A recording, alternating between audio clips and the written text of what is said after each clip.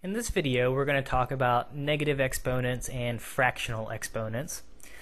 There's only one real rule you have to remember with negative exponents, and that's the following. It says, if you have a number raised to a negative power, well, I can rewrite that. You can rewrite anything as itself by just dividing over 1.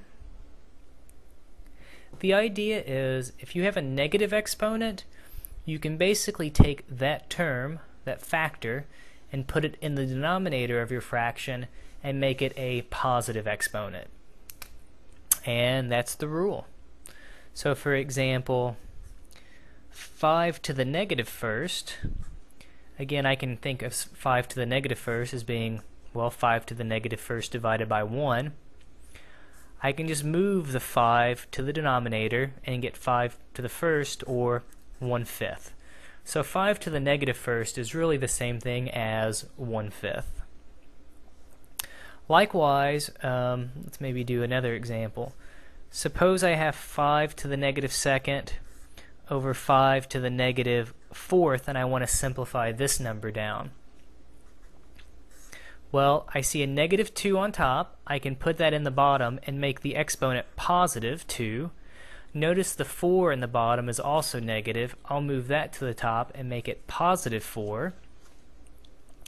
And now I can do my simplification, my subtraction. If I take 4 minus 2, I'll be left with 5 squared. And 5 times 5 is just plain old 25. So 5 to the negative second over 5 to the negative fourth is just a fancy way of writing the number 25. Okay, fractional exponents, there's nothing different about a fractional exponent. You just treat them like regular old exponents. So for example, suppose I have 5 to the 1/3 power, and I'm multiplying that by 5 to the 2/3 power. Again, if you have like bases, recall we add the exponents.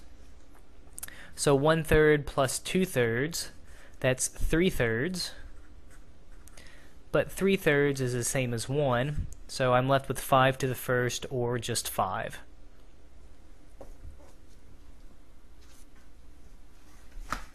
You can combine fractional exponents with negative exponents. So suppose I have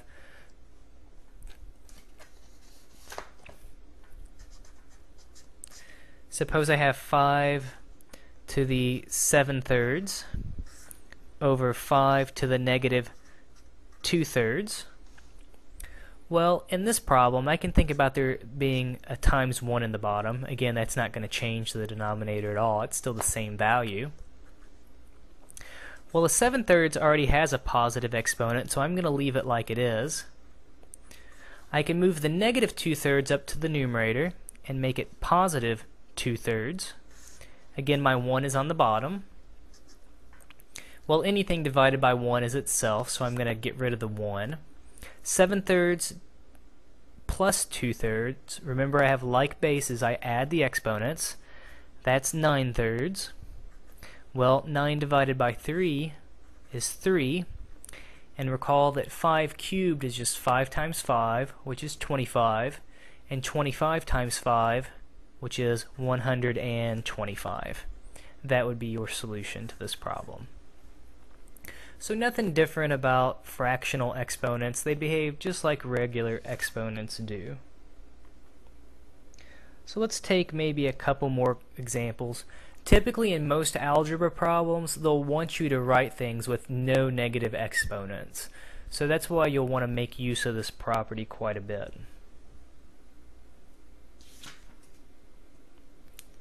So let's do some harder examples.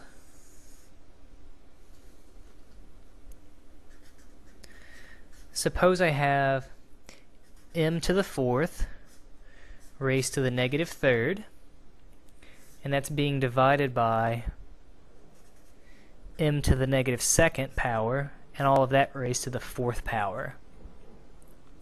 Well, I'm going to get rid of the parentheses on top, and again, remember, if they're in parentheses, you multiply. So I'll get m to the negative 12th power, 4 times negative 3 being negative 12. On the bottom, I'm going to get m to the negative 8 power. And since the one on top is a negative exponent, I can put it in the denominator, making it positive.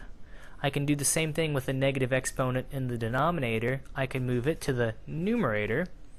And now if I use my property, I've got m, I take the top power minus the bottom power.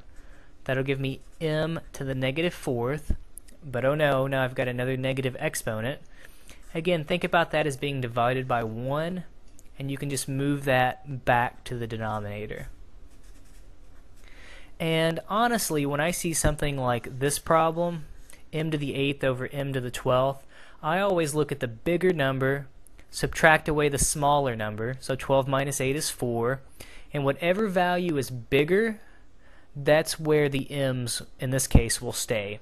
So 12 minus 8 is 4, the denominator has a bigger power, that means the m's stay in the denominator.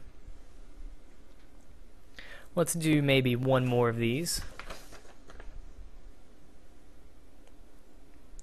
Suppose I have x squared raised to the negative 1/3 power, and then suppose I have, let's make it x, I don't know, to the third raised to the 1/3 power, and let's make it x, let's see, what number do we want? How about 1/3 raised to the negative 4 power? I don't know.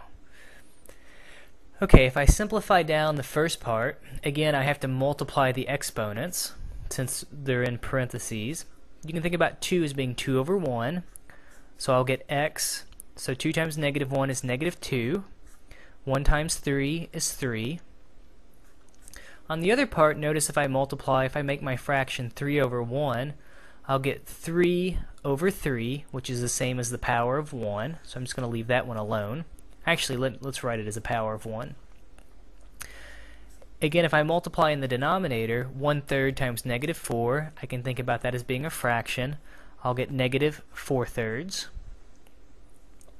And now in this case, I'm going to rearrange things again a little bit. Well, there's a couple different ways you could actually do this one. I'm going to leave the negative exponent in the bottom for now. I've got like bases on top, negative 2/3 and then a 1. If I have like bases, I add the exponents. So you can think about 1 as being 3 over 3. So negative 2/3 plus 3 over 3, that's going to give me x to the positive 1/3 power in the numerator. And now, if I move the negative exponent up to the numerator, you could think about it now as being divided by 1, but anything divided by 1 is just itself. So I have x to the 1/3 times x to the 4/3. I have like bases. I have a common denominator of 3. I can just add across the top and get x to the 5/3. And now it's all simplified down. Again, the only time you can move things around real easily is if there's all multiplication in top and all multiplication in the bottom. So if you see a plus or minus anywhere in the problem, be real careful about trying to change the sign on your exponent. An example of this where I've seen people go wrong, suppose it was x to the negative second plus 3 over, say, x to the third. It would definitely be incorrect in this case. Notice the plus in here to say, oh, well, the x to this has a negative exponent. It's x to the negative second, and if I put that in the bottom along with my x to the third and then leave that with just a 3 on top, that is not correct. If this sign had been multiplication at the beginning, you could definitely do that. But if there's pluses or minuses floating around, you have to be real careful about using this trick of making the exponents positive by moving it. So just a little word of warning there.